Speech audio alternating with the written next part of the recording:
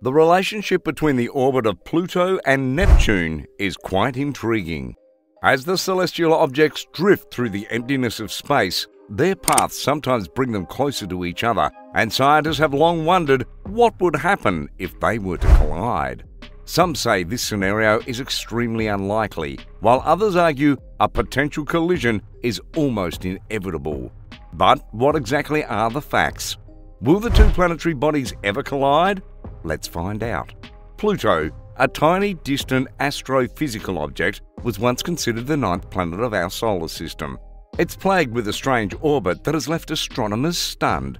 Generally, most planets and objects in the solar system orbit the Sun following a perfect circle path.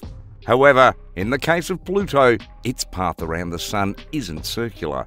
Instead, it travels around the Sun through an oval-shaped path known as an ellipse. This means that sometimes Pluto is closer to the Sun than Neptune, which is the eighth planet from the Sun. But that's not all there is to know about Pluto's orbit. In addition to this unusual travelling path, Pluto's orbit is also tilted at an angle of 17 degrees. In other words, this small icy world travels above and below the plane of the solar system that most other planets follow. As a result, Pluto's distance from the Sun varies dramatically. Also, it requires about 248 Earth years to complete one orbit or revolution around the Sun. In fact, ever since it was discovered, Pluto is yet to complete a single orbit. All of these factors, particularly the strange orbit, has made Pluto the subject of many scientific investigations since it was discovered in 1930. As much as they tried, astronomers just couldn't understand why a planet would travel through an awkward trajectory like Pluto does. Eventually, after long sessions of intense debates, Pluto was downgraded and reclassified as a dwarf planet. Initially, it seemed like we would never have to worry about this tiny icy object again.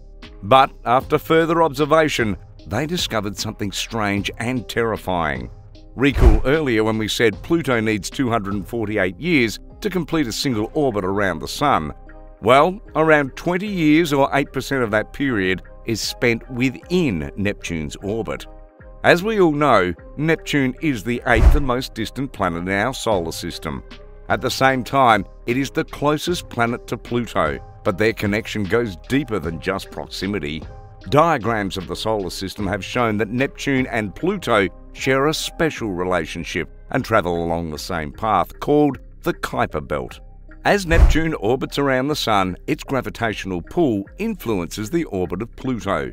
Based on these facts, cosmic scientists fear that these two planetary bodies might one day collide. In fact, a certain science textbook even mentioned that Pluto crossed the orbit of Neptune in February 1999. This may not have happened for a fact, because if it did, Pluto and Neptune would be a lot different from what they are today. But of course, the fact that they didn't collide in 1999 doesn't erase the possibility of a potential collision in the future. If you analyse both Neptune and Pluto in two-dimensional space, it appears that their orbits will intersect at some point. But reality suggests otherwise. Subsequent investigations carried out by top cosmic scientists and astronomers reveal that these planets are never in the same place at the same time. In fact, due to Pluto's elliptical orbit, which is tilted 17 degrees to the ecliptic, both celestial objects do traverse through the same three-dimensional point in space. To understand this phenomenon even more, we will be discussing two orbital effects called latitudinal libration and azimuthal libration. Whenever Pluto crosses Neptune's orbit, azimuthal libration ensures that it is always at least 90 degrees away from the gas giant. Latitude liberation, on the other hand, ensures that whenever Pluto approaches its closest point to Neptune or any other giant planet, it is always high above them and the plane of the solar system. The combination of these two factors helps to keep Pluto out of harm's way. However, it is important to mention that both azimuthal liberation and latitude liberation are consequences of the orbital resonance between both planets. Scientists say Pluto and Neptune are locked in a 3-2 orbital resonance. In layman's English, this means that for every 3 trips that Neptune makes around the Sun, Pluto completes 2 orbits. As long as they continue to remain in sync and align with this orbital resonance, both planets will be safe. And there's no reason why they shouldn't, because even when they start to get out of sync, their gravitational pull has been naturally programmed to nudge them back into position. Thanks to this phenomenon, Pluto and Neptune never come within 16 astronomical units of themselves. And just to mention that 1 astronomical unit is equivalent to the average distance between our Earth and the Sun. However, there seems to be a problem. Numerical simulations conducted way back in the 1980s suggest that Pluto's orbit is technically unbalanced. Based on the observations of these simulations, Pluto is expected to either collide with another world some several billion years from now, or travel out of our solar system completely. This prompted 2 planetary scientists, Renu Malhotra of the Lunar and Planetary Laboratory at the University of Arizona and Takeshi Ito of the National Astronomical Observatory in Japan, to launch a much-needed research to understand how Pluto has been able to survive these doomsday predictions.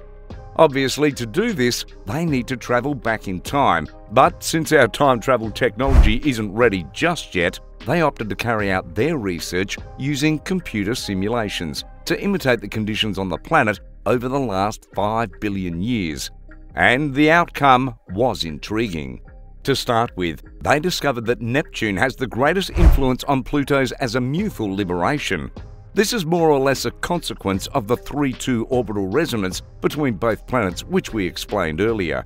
In addition, the simulations suggest that Neptune doesn't really influence Pluto's latitudinal libration in the way that some scientists would have expected. But undoubtedly, the most surprising revelation from this simulation is Uranus.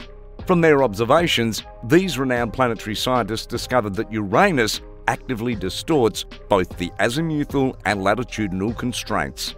So, left to the influence of Neptune and Uranus alone, Pluto would have become unstable and collided with another planet within a couple of million years.